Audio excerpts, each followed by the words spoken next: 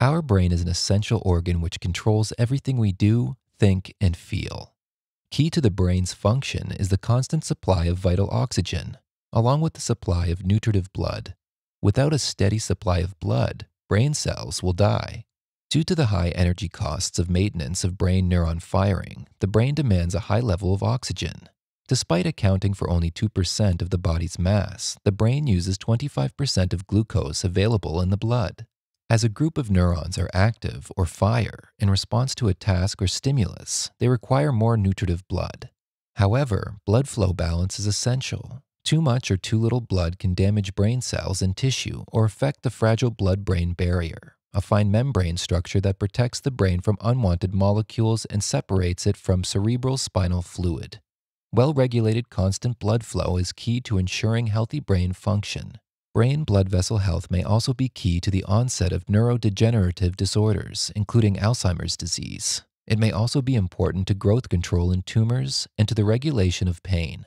Understanding more about blood-brain flow control and vascular health could be key to opening new avenues to treating and preventing brain changes that lead to these brain pathologies. Intriguingly, blood flow in the brain is controlled locally. The organ seems to control blood flow at a remarkably constant rate, despite fluctuations in arterial blood pressure. This phenomenon is known as cerebral blood flow autoregulation.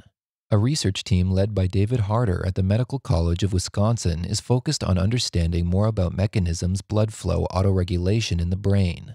For blood flow to remain constant, the brain relies on specialized vascular muscle cells in the blood vessels to react to changes in pressure. Cerebral blood flow autoregulation stems mainly from messaging from muscle, rather than neuronal signaling, a process referred to as myogenic. If arterial blood pressure is high, constrictions in the arterial muscle cells control the amount of blood flowing through vessels.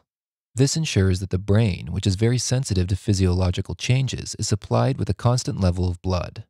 Harder's research has three key aims. The first aim is to understand how the brain responds to changes in cerebral arterial blood pressure. The second aim is to pinpoint exactly how the brain responds to blood pressure changes to cause vessel constrictions. The team also want to understand how arterial muscle cells interact with other cell types to govern blood flow. To do this, the researchers are working on identifying and studying key molecular processes, including ion channels, oxidative stress, and metabolism, that could be involved in autoregulation. The team focus on arterial muscle cells, neurons, glial cells, and star-shaped astrocytes.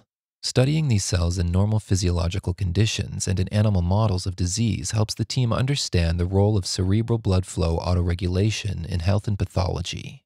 Dr. Harder's work, funded by the National Institutes of Health, NIH, is helping to unravel fundamental mysteries of the brain. This program of study could one day lead to better treatment for devastating neurological conditions.